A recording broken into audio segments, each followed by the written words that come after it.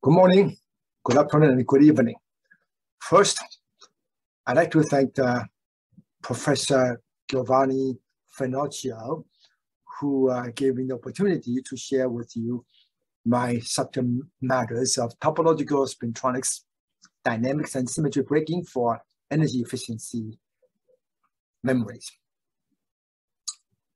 And then I'd like to acknowledge the support from our funding agencies. I have a lot of people to be thankful for. First, my co-authors, they did most of the work, and my former student, as well as my colleagues, and my colleagues at the NIST does a neutron, and Johann Graf for the MPI in Germany does X-ray, and many other supplies us materials, as well as theoretical support as well. In addition, Recon Japan also supply us additional material as well. As you know, most important physics happens at the interface. For example, in topological insulator, interface with different materials, we have the spin-orbital coupling, which resulted through a spin momentum lock, also showing the quantum anomalous Hall. So the spin-orbit interaction or spin-orbit coupling produce at the interface the proximity effect due to exchange, the association-Maria interaction, resulting spin texture and chirality, for example, skyrmion, and other topological phase transitions, such as axion and Majorana or anyons. Obviously, the atomic understanding at the interface is very important, but in the interest of time, I will discuss most of the spintronics. I should mention that due to this spin-orbit interaction, we result in spin Hall in the bulk at the interface, most of the due to the rush bar. And the spin-orbit interaction also result in a very effective voltage control spin, which is important for high efficiency system as well. So as an introduction, let me just mention that spintronics in the past, for example, the manufacture in the past few years. In addition to the ever spins from a toggle to STT, spin transfer torque, all these are current driven, now engaged by major companies such as Intel, Global Foundry, TSMC, Samsung, as well as many startups, working towards perhaps spin-orbit coupling or spin-orbit torque, as well as a voltage controlled. In other words, you change that to voltage control, which should make energy more efficient. Moving ahead, they will move into more of the chips in which you incorporate the logics in the architectures for high speed or memory intensive. In the research area, what I will be discussing is a topological SOT and ferri and antiferromagnetics. Hopefully, there will be potentially application and computing in memories. Of course, the difficult part of the AFM is the readout. It's difficult to have a readout signal. Therefore, the ferri plays an important role. And looking ahead, the nonlinear, non-collinear, antiferro would be of great interest as well. Of course, the spin texture resulting in skyrmion also is of great interest, particularly for ferri and antiferro as well. In the past few years, we have started looking at the topological surface state oriented SOT by looking at the double layer of the topological insulator, in this case, bismuth antimony telluride, with a chrome-doped bismuth antimony telluride as a ferromagnetic layer, which resulted perpendicular anisotropy by passing current through the SOT will switch this magnetic layer, and this can be modeled, can be measured by the anomalous Hall with the Hall structure over here. Now, the SOT, of course, governed by LLG equation resulting damping like torque and field like torque, shown over here. In the perpendicular anisotropy, clearly you need to break the symmetry in order to be deterministic. So by breaking the symmetry, in this case, apply the field in the x or y direction here, such that then we will be able to have a deterministic switching for the perpendicular anisotropy.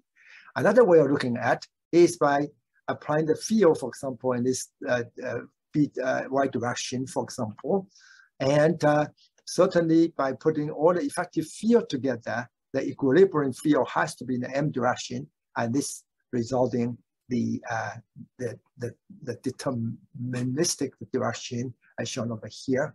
By changing current to the opposite direction, you can see this the field, both of the field change, such that this will be the equilibrium position for that. Likewise, the reverse bias field will make it another two stable position to give rise to the deterministic switching.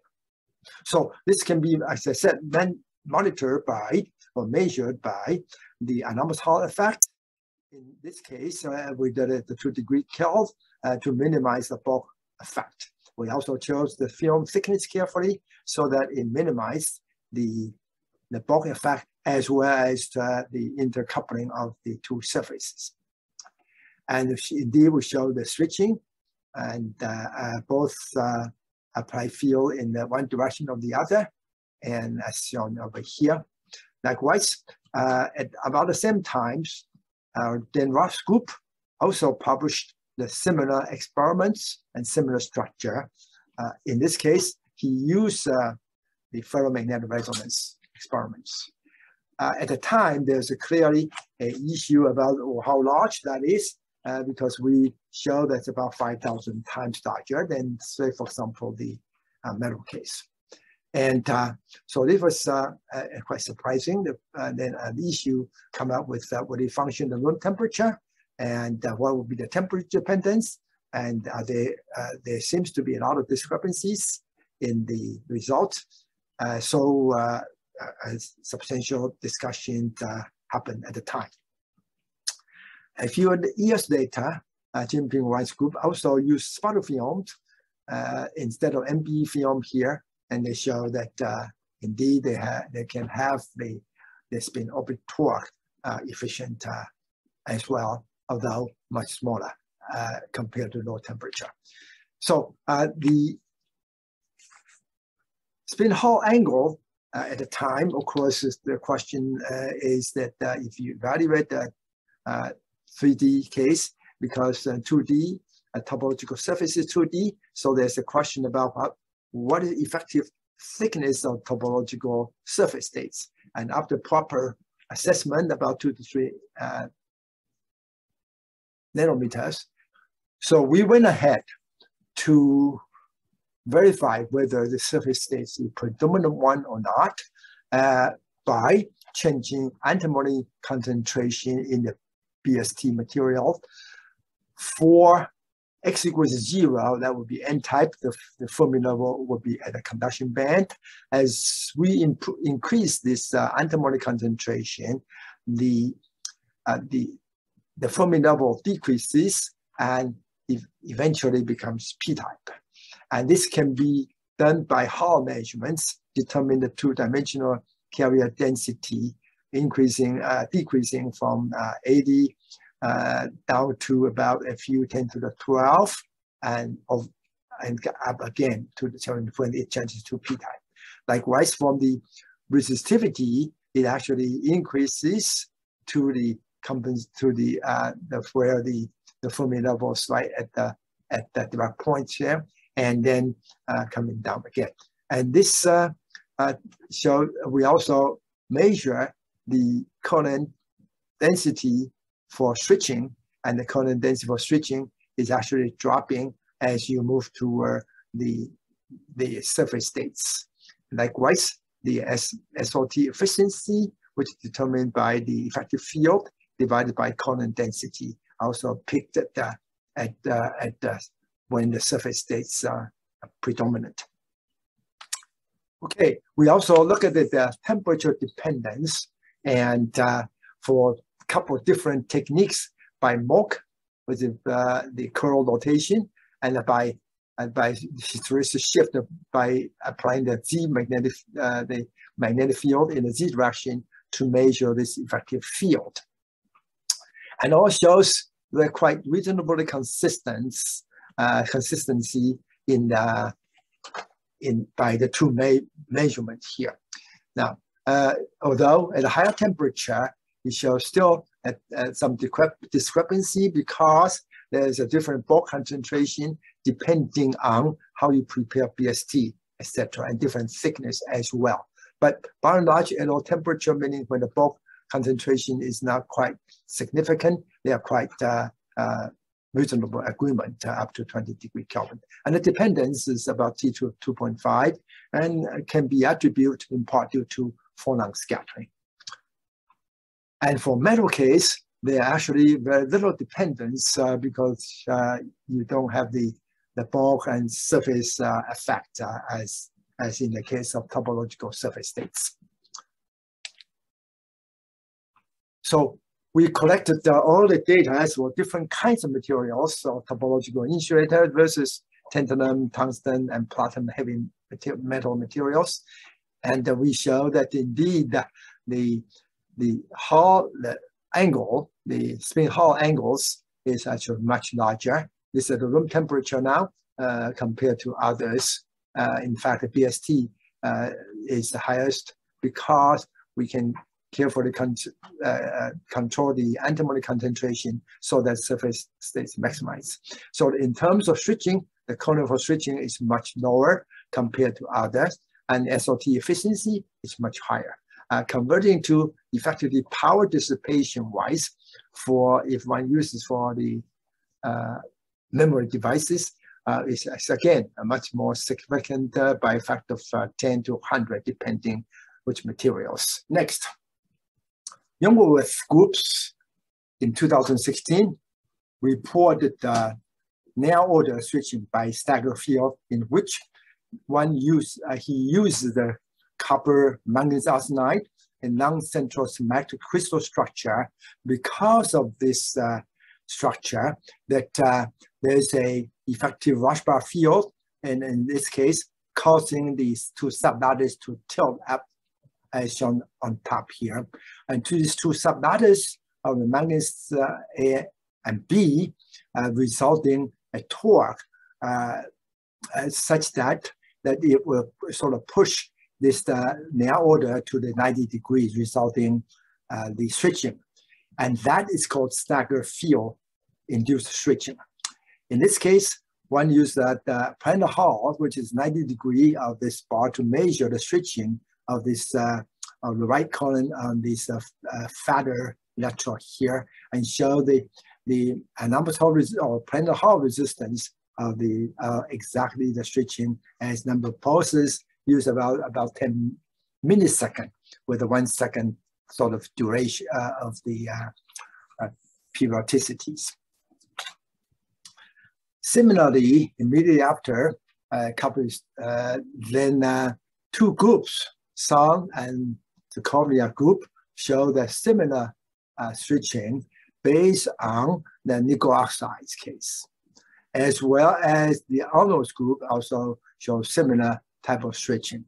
And this is very exciting, except that a couple of years later, it was demonstrated by Zhang and Chen as groups, and show that this kind of switching, it requires a substantial high current of the 10 to the 7, mid 10 to the 7 ampere square centimeter, which is extraordinarily high temperature gradient as shown over here. In this case, it turns out that with this temperature gradient, even though with a milliseconds pause and periodicity of second, they still raise the temperature as resulting the resistance change similar to what I reported here at this short electron probing electron here. Likewise, Lu Chaoliu's group at MIT also shows similarly in the thermomagnetoelectric effect, that is, by heating the substrate expansion causing the non-uniform stress and resulting the magnetoresistant induced the change, and such that you have a similar effect. So this casts the controversy onto can we really stretch the antiferromagnetic by electrically? So we thought that we should try to use a ferri electron, because the ferri, for example, copper ion sublattice and the gadolinium sublattice, earlier they showed that by Cato that indeed they have two compensation, and it's angular momentum compensation and magnetization compensation points, and show the different the MS as well the KX as well. So then later the Stansfield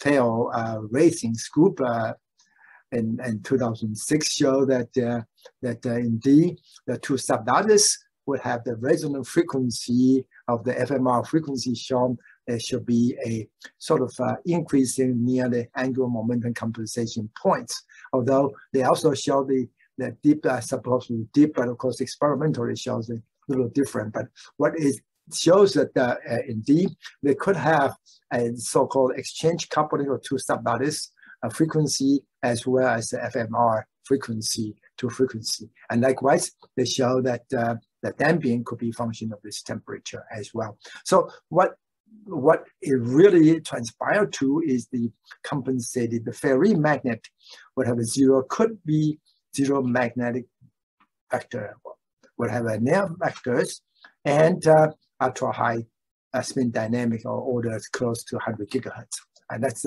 very interesting. So we use this type of material together with a topological insulator, bismuth selenide in this case, and with the two sublattice, we can switch actually at a much lower Coulomb density compared to the previous case of the copper manganese arsenide.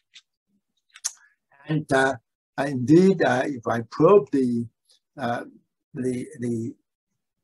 SOT efficiency, which is the effective field divided by Coulomb density, for example, and show indeed that it actually peaks near the compensation point here. And likewise, for magnetization should be down to zero with the magnetization compensation points. So one of the advantages of using the gadolinium copper ion is that there are two different sublattices, and we can distinguish this stretching of two sublattices by the use of X-ray absorption and XMCD.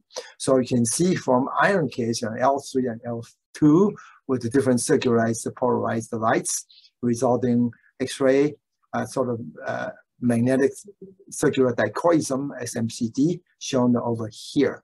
And the gadolinium case, and because it's alpha orbital, so it's M4 and M5, and show the similar XMCD signal. And the column ones are the X-ray absorption spectroscopy done here.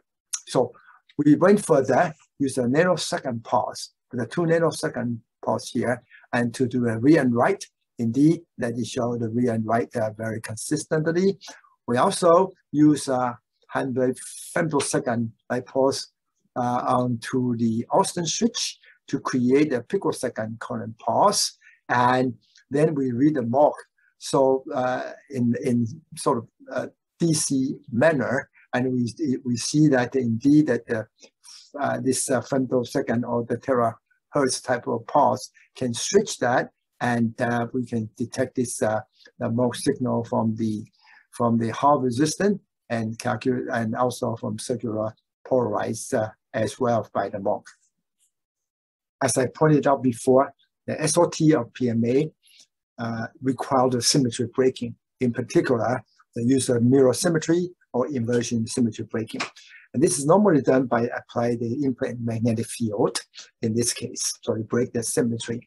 And earlier day, we showed that by wedging the wafer, a very thin wedging, that it produces effective field in the perpendicular direction.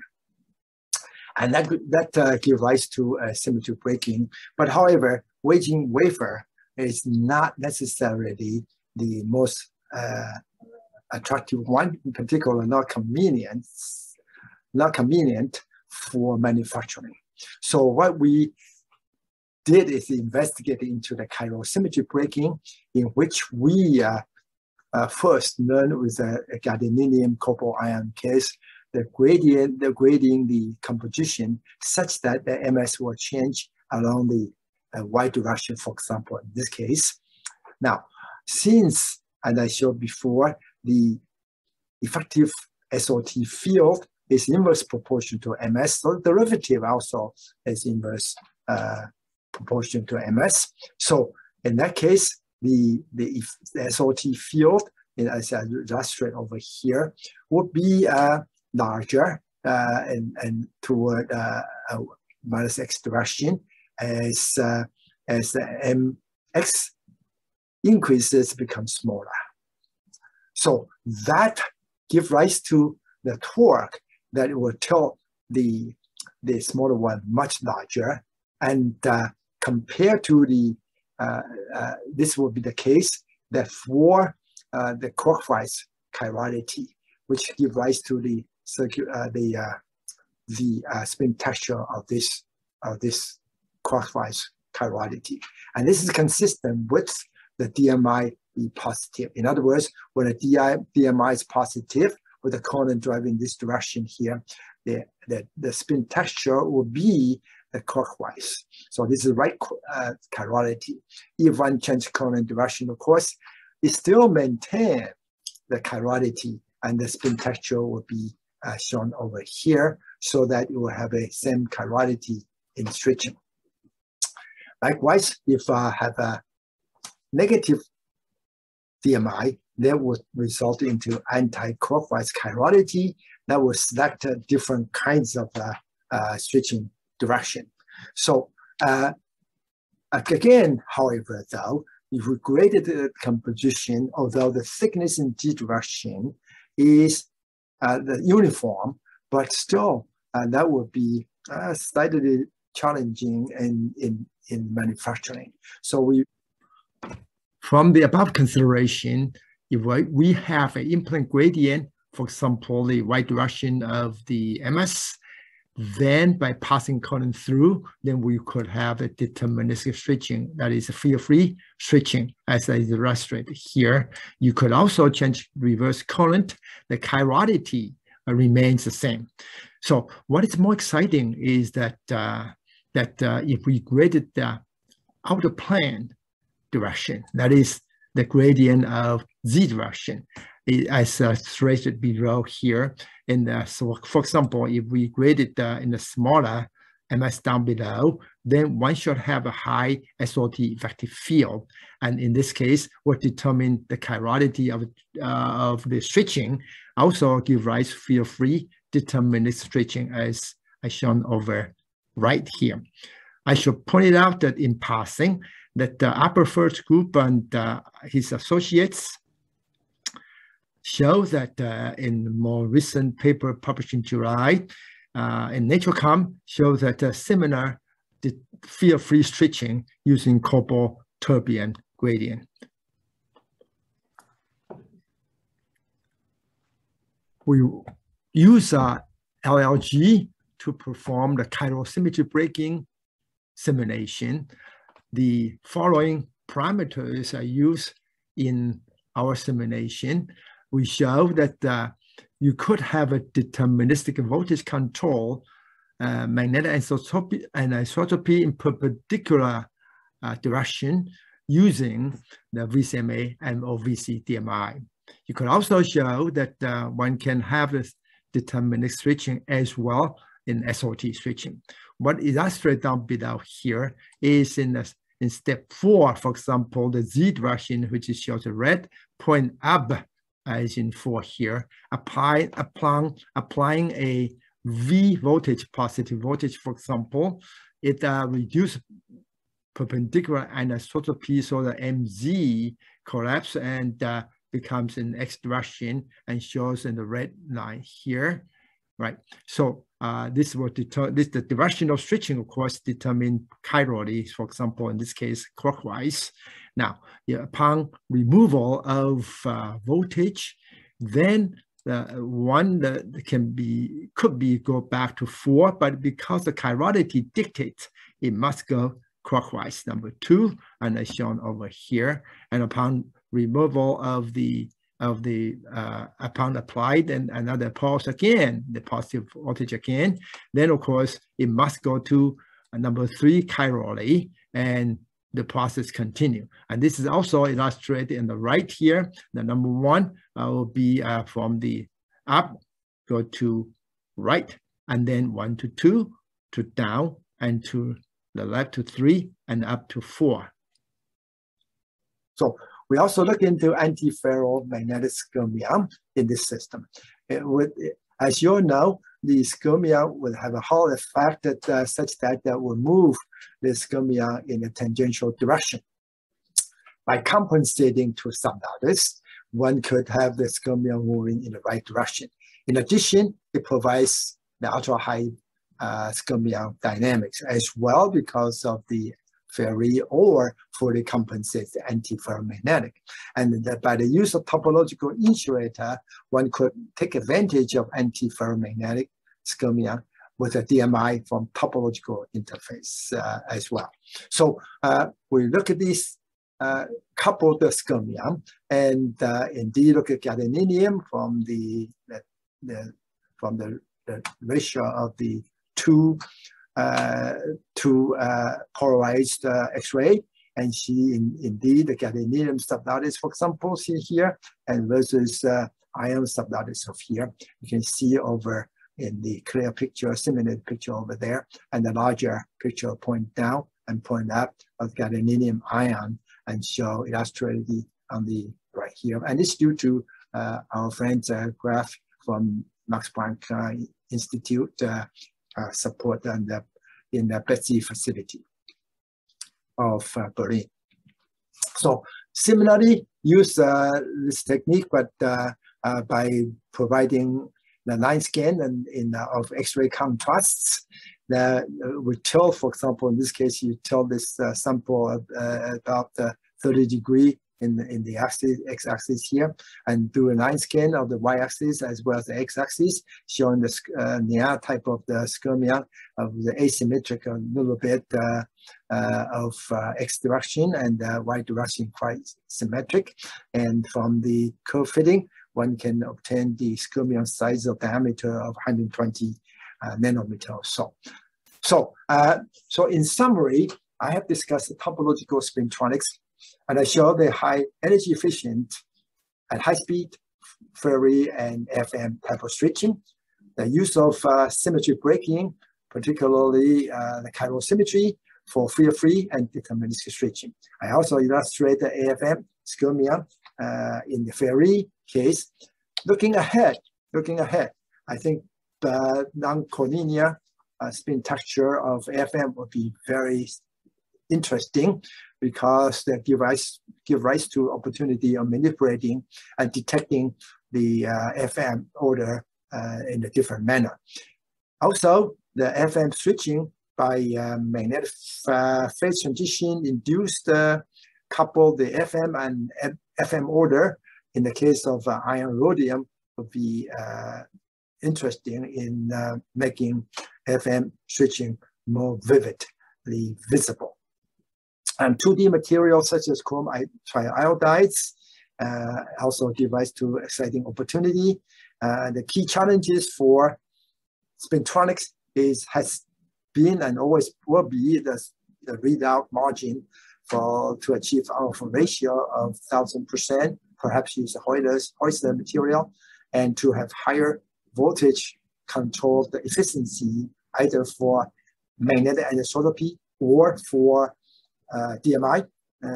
That's would be very interesting for very low energy application. So finally, I still would like to thank all my co-investigators, all my students, postdocs, visitors, as well as collaborators around the world. And I acknowledge the support from funding agencies. And of course, just say a few words about continue support or experimental work from my colleagues and my in Max Planck, as well as CNRS and KAUST and many other places, and theoretical support as well. Above all, I'd like to thank you all. Thank you very much. Thank you. Bye-bye.